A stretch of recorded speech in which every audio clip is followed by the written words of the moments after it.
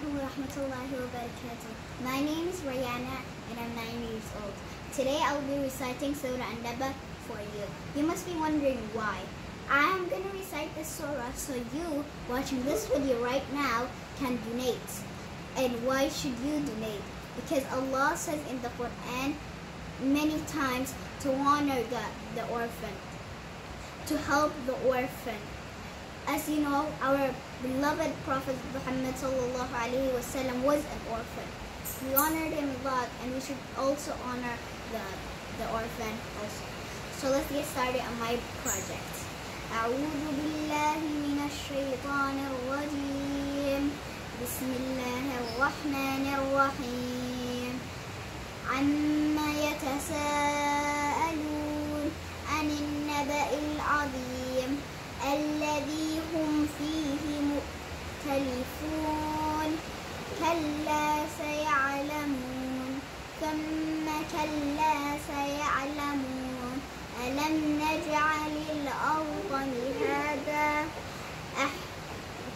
والجبال أوتادا وخلقناكم أزواجا وجعلنا نومكم سباتا وجعلنا الليل لباسا وجعلنا النهار معاشا وبنينا فوقكم سبعا شدادا وجعلنا سراجا وهاجا وأنزلنا المعصرات ماء ثجاجا لنخرج به حبا ونباتا وجنات ألفافا.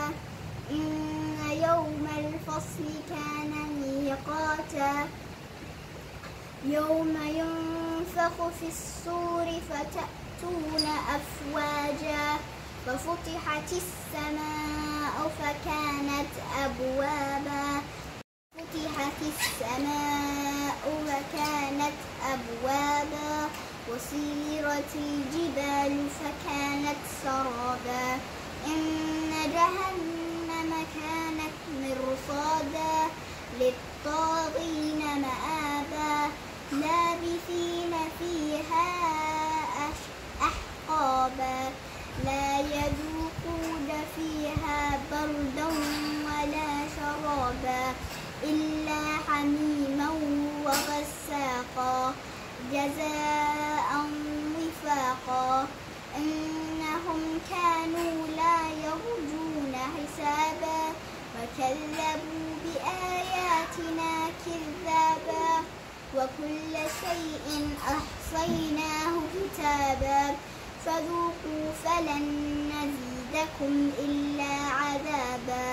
إن للمتقين مفازا حدائق وأعنابا وكواعب أترابا وكأسا دهاقا. لا يسمعون فيها لغوا ولا كذابا.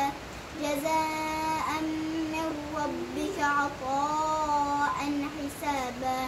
رب السماوات والأرض وما بينهم الرحمن لا يملكون منه خطابا. يوم يقوم الروح والملائكة صفا لا يتكلمون إلا من أذن له الرحمن وقال صوابا.